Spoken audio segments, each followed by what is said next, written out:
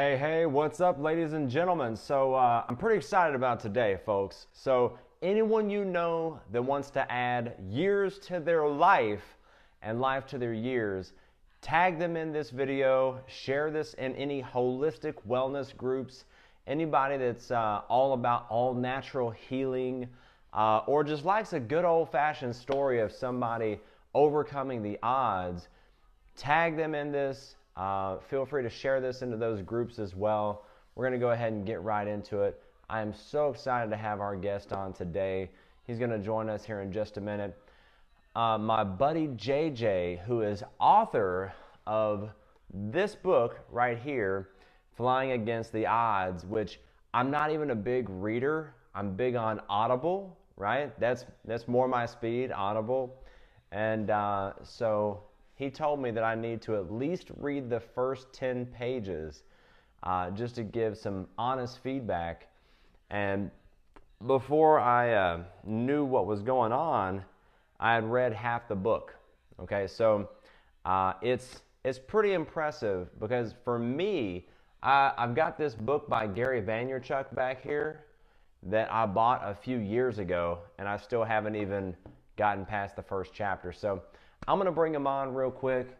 Phenomenal guy. Let's see. I love how, let's see. Bring JJ. I love how technology nowadays has brought us together. So, JJ, what's up, my friend?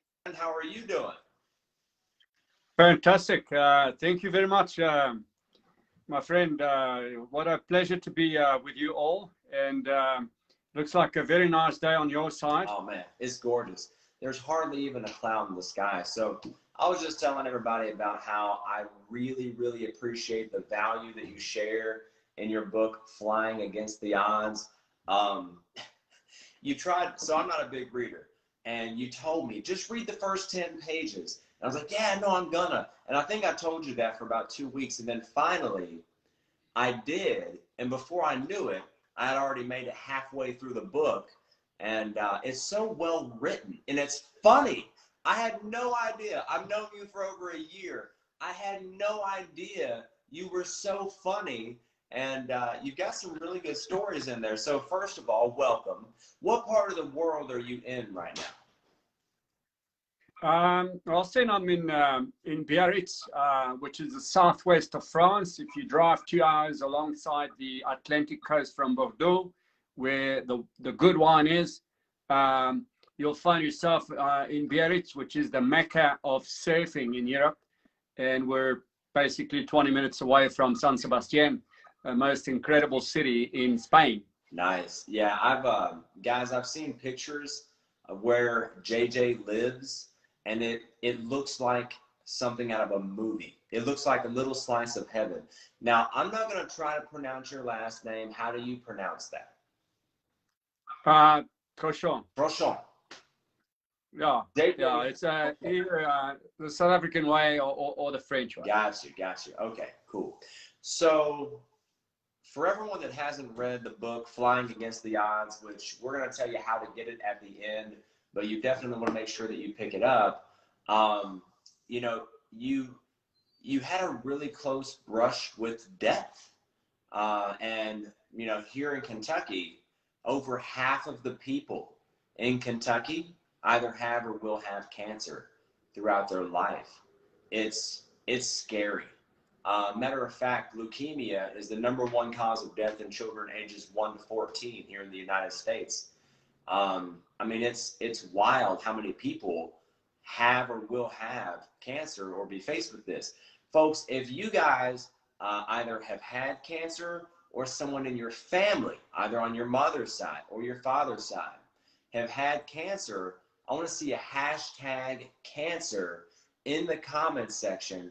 And I think you'll be blown away by how many people have been touched with this. So I want to ask you, what kind of cancer was it? Fill me in a little bit on how that diagnosis impacted you. Yeah, Austin, it was 2003, and without any forward call, I had no no events or you know, effects that actually told me that I had something was wrong with me.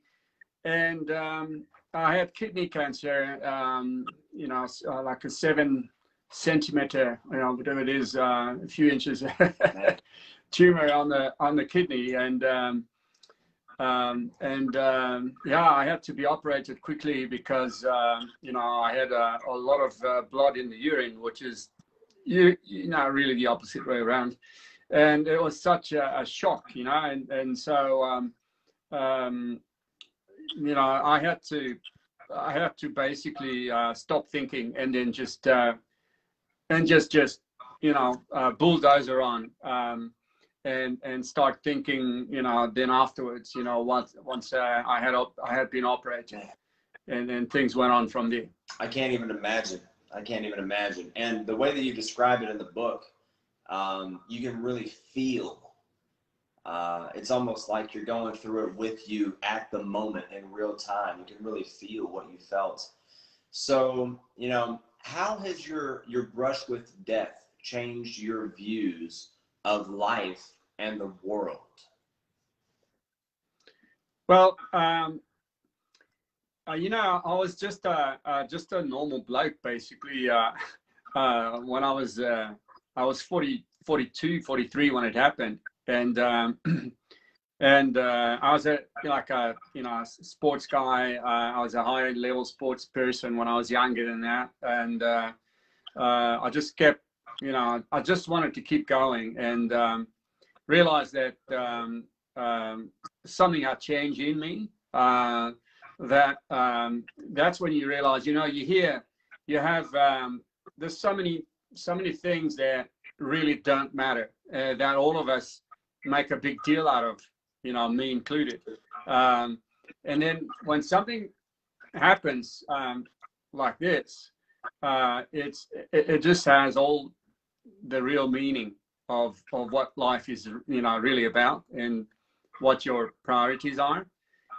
You hear that all the time, but unless it happens to you, then you know, it hits you basically. And it was only the first part, because they were expecting metastasis all over me, because it was quite advanced already. You know, I've done what I had to do, whether it's luck and something else. They only started coming like 9 years later. And then we counted up for 2 years up to 26 tumors in both lungs. And so, yeah, so this is when I was told that I was cooked. And so and I said, no way. And, you know, I have the mind of a, you know, a researcher, really. You know, biology was my favorite, you know, subject when I was young. And I just decided to, from there on, to put all my resources, my brain resources, into research on the metabolism. And that's how I got to reach all these, you know, scientists, oncologists, biologists. They're each of them are pretty much the #1 worldwide in their approaches, whether it's ketogenesis, you know, like the ketogenic diet you hear of, whether it's fasting, whether it's anti-angiogenesis, the only way that a tumor grows, being fed by blood vessels, capillaries. So you know, you learn so many stuff, and so much in it, that I don't know, I managed to reach every one of them. Took me a while, and they were so impressed that I know their subject so well, but then they didn't know that I also had learned so much stuff on different subjects, different approaches. Yeah. And so my idea, and the idea that I came up with, was to actually bring everything together to make it a real, you know, a powerful approach, metabolic approach, that hitting the cancer from different sides. And that's what it's all about. Yeah, so there's a gentleman that gives you a review in your book, Dr. David Quinn. And I want to read this review real quickly.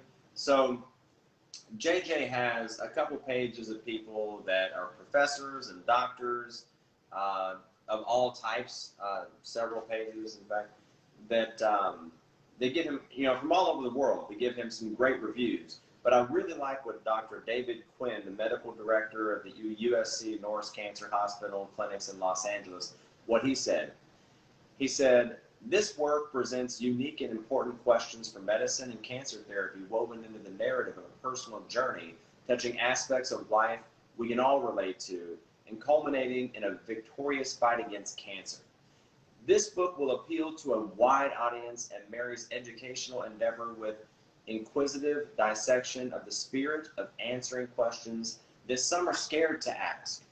You know, so I think that really sums up what you were just talking about and your approach that you had in dealing with cancer. So, by the way, guys, it's almost worth getting this book just to read what people say about cancer. You know, some of these professors and doctors, and how, you know, the traditional way of treating it is just the opposite of the way that we should be treating it.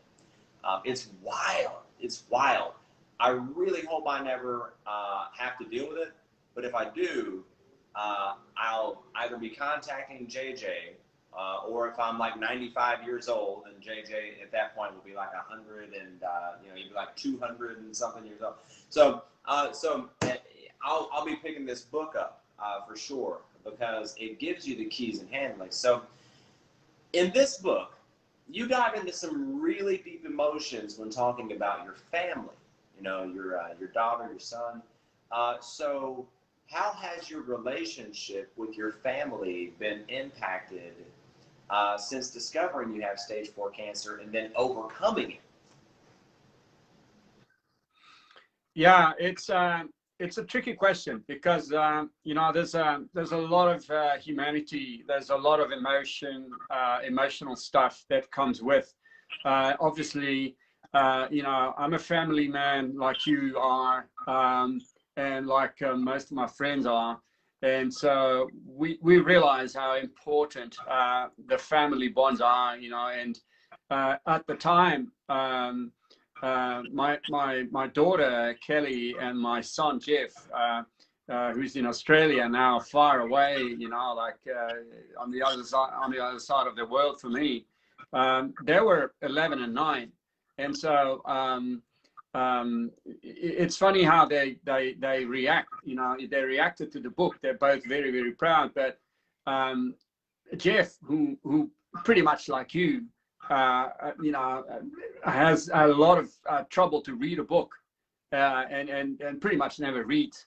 And he started reading the first page, not really knowing what to expect. And he said, you know, Dad, within 48 hours, I had finished the book. I couldn't believe it. It's the first time in my life, you know. Yeah. And my daughter, who's, you know, she was older when it happened, and obviously, you know, the different years went on where I had multiple surgeries. I never had any of the treatments, chemical treatments, which is the thing that really excites some of the scientists and doctors that I keep working with. And my daughter was often there to at the hospital, you know, among the different times where I had these surgeries. So I think she was shocked many times, and that because she had lived this story when it first started in 2003, she probably was shocked for, you know, I was, you know, going through a divorce as well, you know, my first wife, and the mother of you know, my kids, and so it was traumatic. So she was maybe, you know, scared of what she was going to read, and so I don't think she even finished the book. I don't even know, you know. And my son right away said, "Wow, boom!" Probably, you know, very emotional, I would say. Yeah, yeah. You know, she was a little bit older, so she understood stuff, you know, more so and quicker than my son did, you know, when it first happened. And then my son went to Australia like almost, you know, 10 years ago, and he's a resident and he's going to get his Australian passport as well. So, um, you know, he's been far away, and he's, you know, the emotional side of things, you know, is like, you know, physically taken away a bit, you know. So even if we're on, you know, FaceTime or WhatsApp, you know, pretty, you know, often, it's not the same thing. And he wasn't there as Kelly was during the multiple operations or surgeries.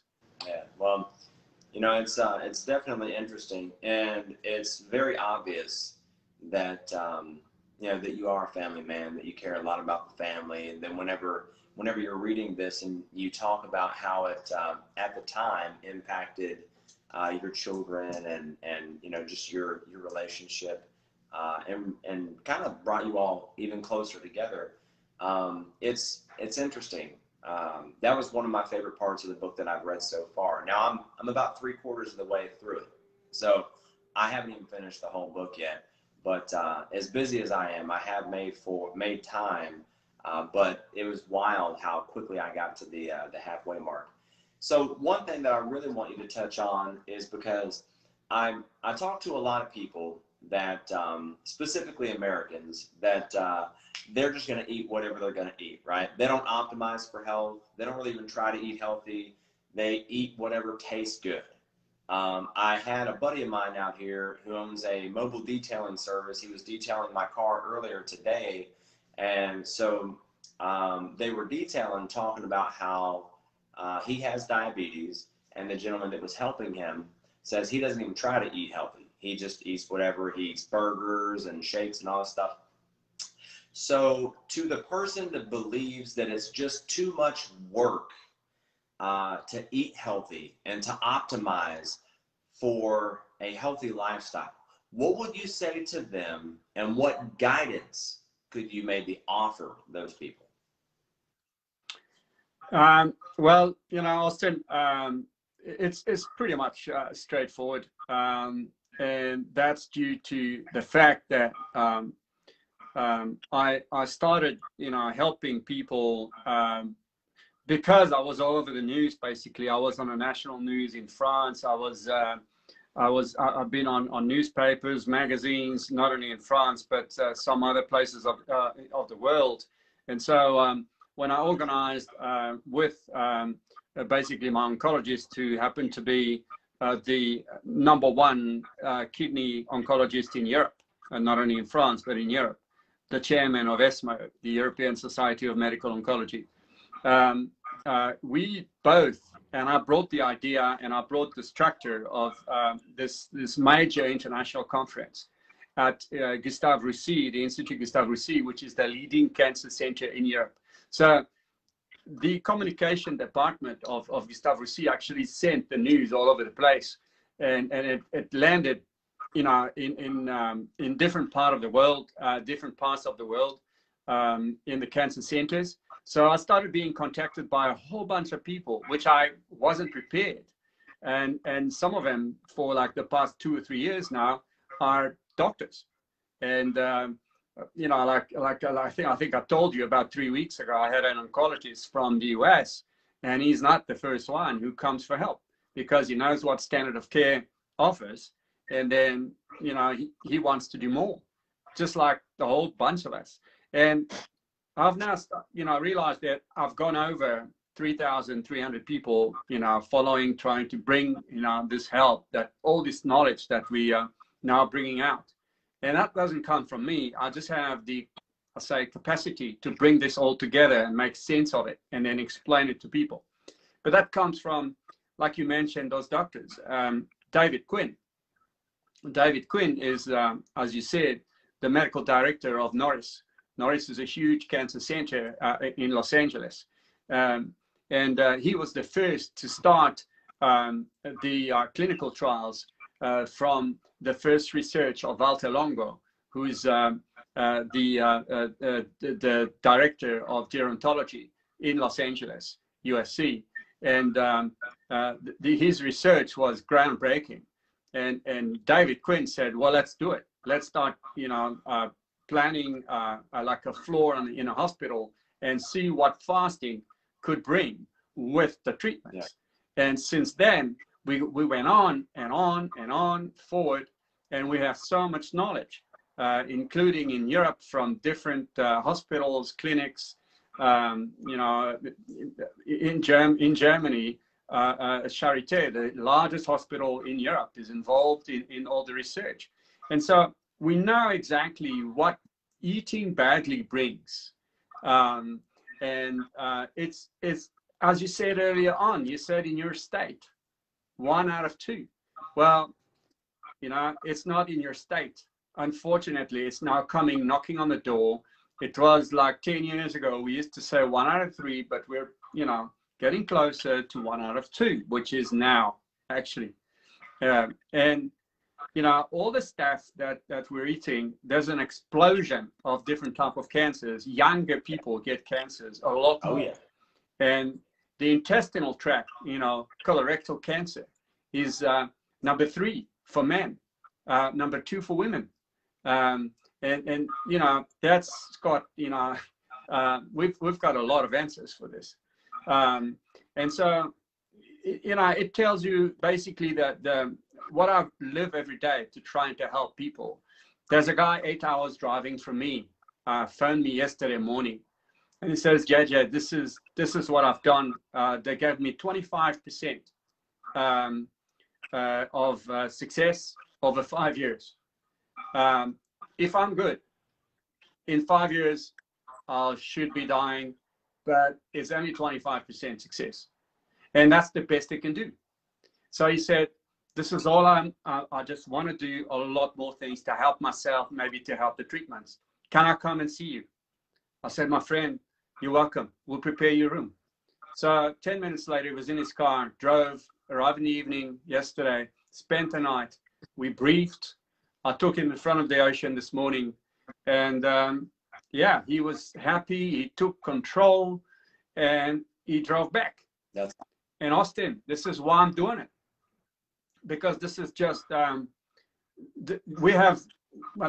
having so many results, positive results, and there again, those are doctors, oncologists, biologists that are working hard all over the world, different places. And they just want to get through because they know that with some of the simple things that we can do, food is one of them. Yeah. Don't come late. That's your question is this: don't come late. Do something now, because I live this every week, many times a week. People saying, I should have done it.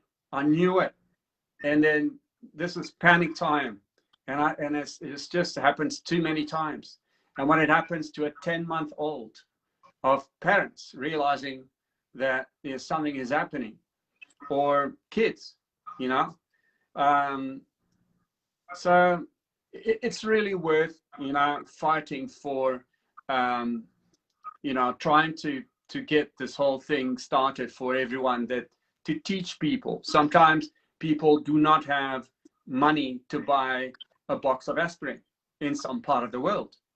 And this is why initially I had the idea to write the book and publish it on Amazon, because Amazon gets almost everywhere in the world. And so they can grab a bunch of information, which I put, I was careful to put it on in a story, easy to read, so that people knew that there was something out there that they could do. And then eventually, anybody can contact me. I'm very approachable. I've never been a big head. I've got my feet well stuck on the ground, even though I was an airline pilot for nearly 40 years. And I finished on the Airbus 380, this monster plane. But yeah, I'm grounded, well grounded. And my mission is actually, to help people get through most of what they live in during the illness. But before people get ill, people get sick. You know, it's really, really worth it to do simple things to slow down the rate of illnesses, or maybe calm down with the percentage of people getting sick. Yeah. So one thing that so you're right, just the simple discipline to eat right, you know, avoid certain things, you know, sugars and stuff like that, and really focus on, you know, eating more fruits and vegetables, the right kinds, and, you know, just in general, being mindful that you're either feeding illness or fighting illness with whatever that you put in your body. One thing that I've done is once a week, I do a blue-green algae fast. And so I just drink a lot of water, and I have a little bit of blue-green algae 4 times throughout the day. And so that I've noticed it's helped me tremendously in lots of different ways. It's improved the quality of my skin, my energy levels, my stamina. It's helped me with my sleep, all sorts of stuff. So yeah. Eating right, hydrating right, I think is an easy discipline that you can, you know, over time you can get used to. You started touching on it a little bit, but before I ask my last question, I would like to say that, you know, you strike me as a very driven man.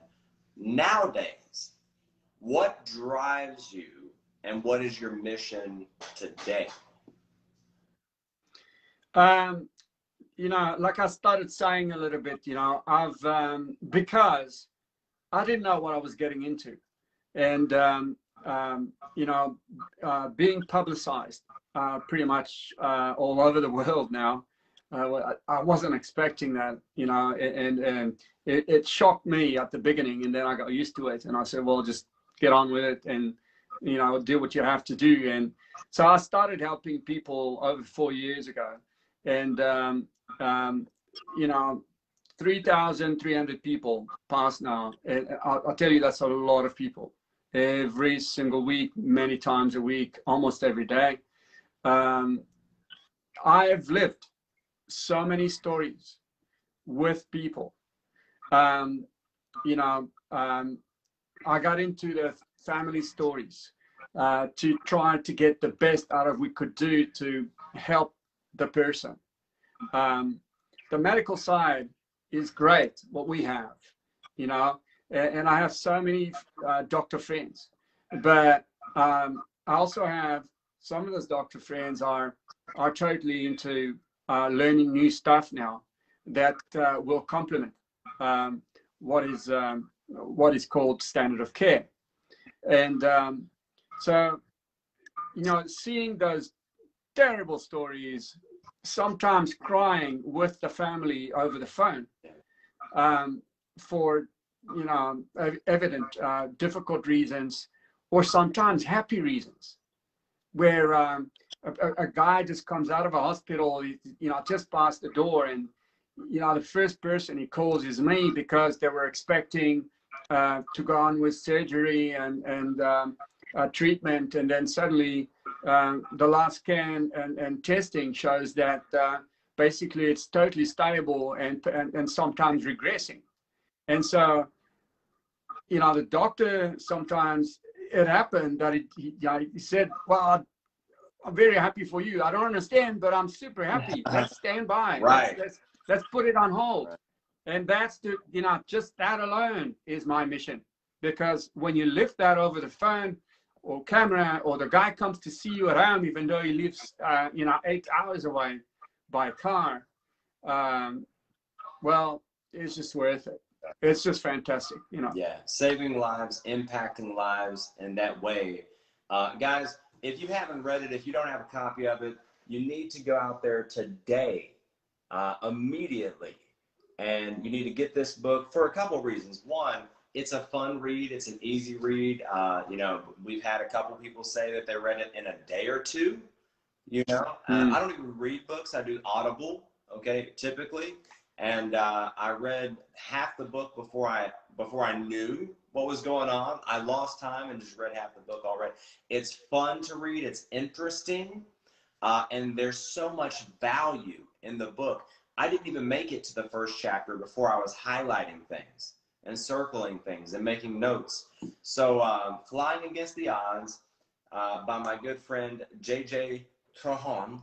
I know I murdered that. Americans, That's fine. we can't do it justice. But where can people get your book, and where can people connect with you?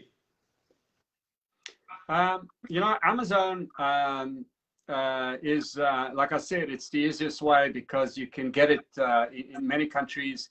I've got people ordering it in South Africa, in Australia, other countries in Africa as well. They manage to, even though it's tougher for Amazon to deliver there, but they do. And I'm what you call a citizen of the world. You know, I lived, you know, some of my time on this planet, in America. I was a student in Toledo, Ohio. I was in LA. I was in South Carolina, Conway, and near Myrtle Beach. And so I made friends sometimes that are still, you know, we still have a very strong relationship to this day, and from quite a few countries. And so it's why it's so important for me that all these families, sometimes in a bad way, with not much money, are able to put their hands on some information. And how to reach me? Well, you know, Facebook's fantastic. Messenger. I've got a site. I've got a website, jjtrochon.com. And you know, I came out with a checklist, a simple checklist. I kept the pilot way. There again, I explain what I've done. You know, the book is a story, but the checklist is short, but it's very very precise on what is out there for people to be able to do. It's not a to-do list.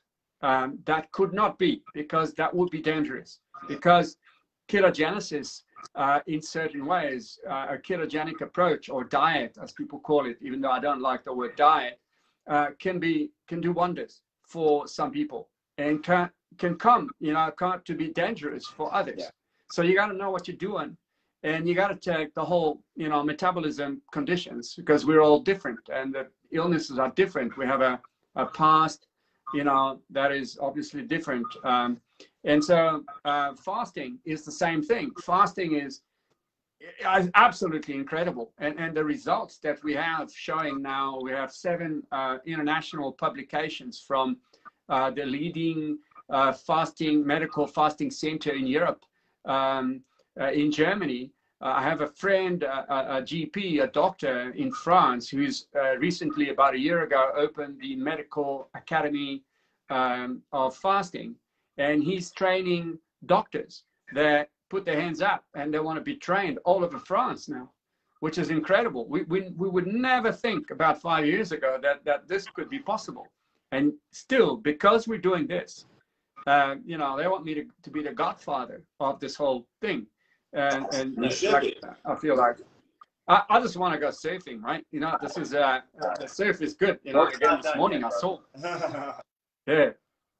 And you know, and so yeah, that's the way that people can reach me. They can go on my YouTube channel, Rethinking Cancer 2017.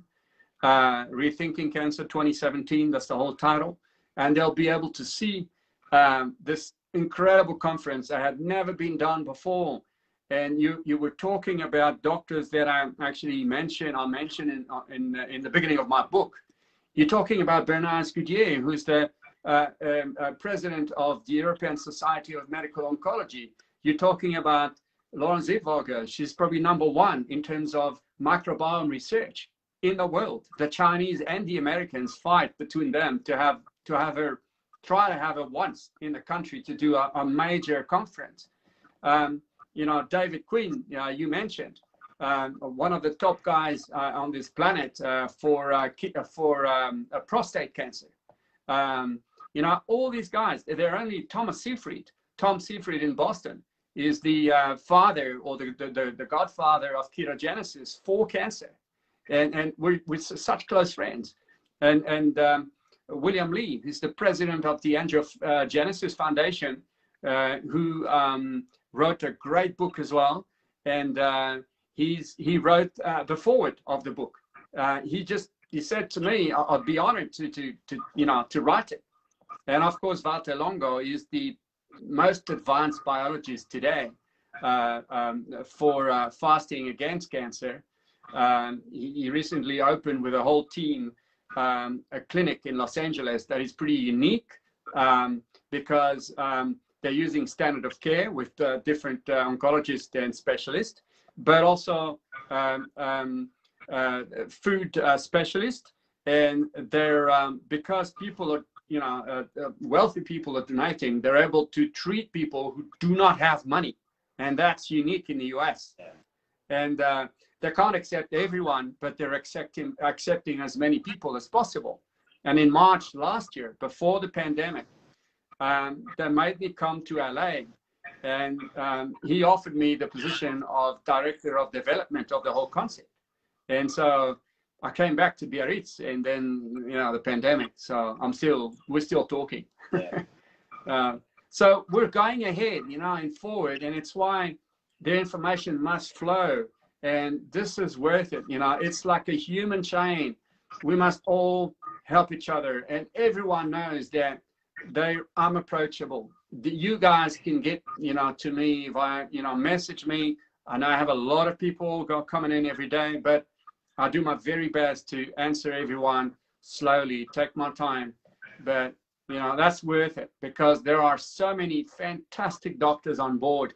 And I'm just a guy who, like I said, I have the ability to get all this thing together and make sense of it.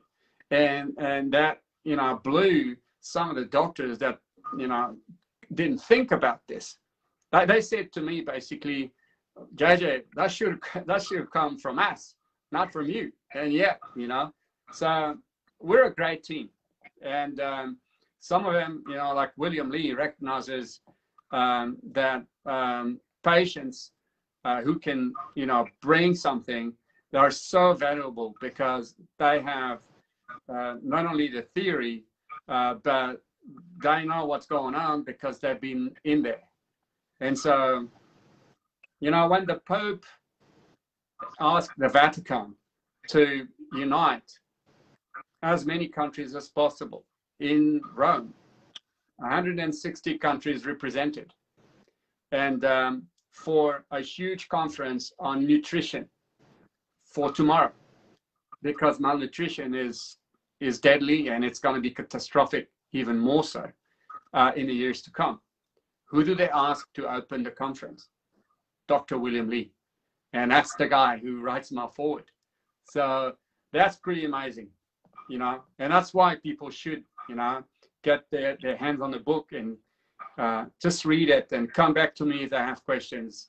We're there to help. I'm not working alone. I'm working with all these guys. Absolutely. Yeah, so whenever we wrap this up, if you don't mind, go in the comments section and just drop your website so people can go to your website and perform that checklist. Sure. But you're obviously very passionate about helping people, not just with beating cancer, but preparing to not have cancer and to just have a healthy life, So, folks, once again, I just got to say this book is incredible. Flying Against the Odds by my good friend JJ. Go to Amazon right now and get your copy of this. You might even buy 5 or 10 copies and just share them. I mean, it's really a great and interesting read and full of incredible value. JJ, thank you so much for taking some time with myself, with the people that are viewing. Guys, if you found this valuable, let me see a hashtag value in the comments section. If this has been real hot, throw some fire emojis down there. Share this to your groups. Tag some people that want to live a longer, healthier life. And once again, JJ, appreciate you so much, brother. God bless you. Thank you. Thanks very much, guys. Thank you very much. Sure. All right.